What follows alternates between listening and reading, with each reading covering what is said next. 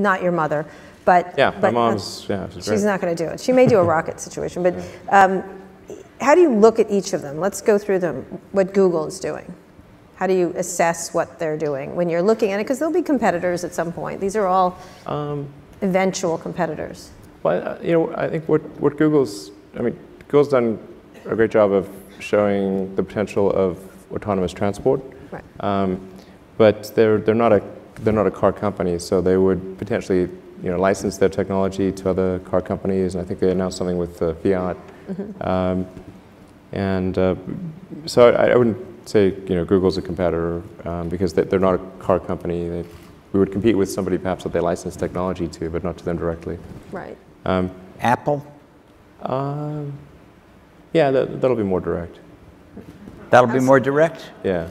You can tell that by the hiring pattern and that absolutely. kind of stuff?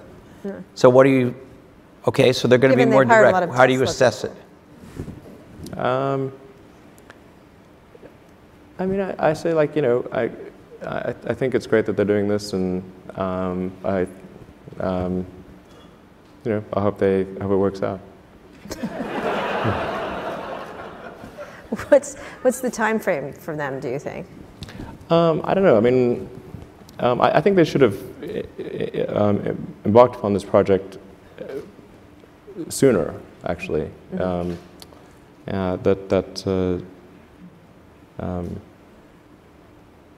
But I don't know.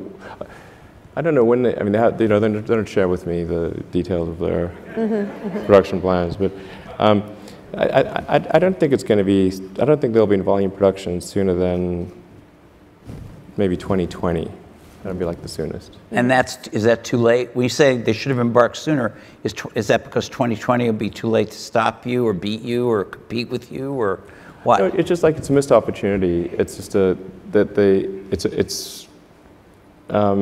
be over by 2020? No, it's not. It's just like it's a couple of years. I think they'll probably make a good car and probably be successful. The car industry is very big, so it's not as though there's you know, one company to the exclusion of others. I mean, there's like a dozen car companies in the world of significance. So, and the most that any company has is approximately 10% market share.